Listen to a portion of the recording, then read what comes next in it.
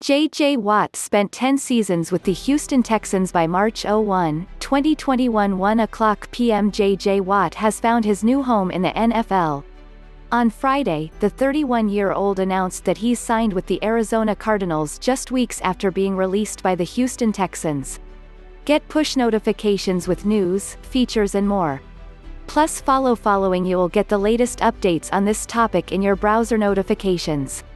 Sharing a photo of himself wearing a Cardinals shirt while lifting weights, Watt wrote on Twitter, source, me. On February 12, Texans and Watt announced that after 10 seasons with the team, the athlete would be moving on.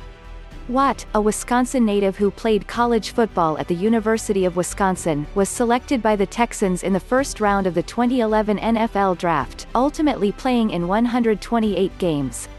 He is a 5-time Pro Bowl selection, and set numerous franchise records. Never miss a story. Sign up for People's free daily newsletter to stay up to date on the best of what People has to offer, from juicy celebrity news to compelling human interest stories. In a video on social media addressing his release, Watt said, "The connection I have with the people of Houston is special, and I will never take that for granted because I know how rare it is. I just want you to know that I love you and I appreciate you." Related video, J.Watt continues to surpass Hurricane Harvey relief goal, over $13 million and counting. Any team in the league would jump at the opportunity to add Khalil to their roster, Red Stars head coach Rory Dames said in a statement shared on the team's website at the time.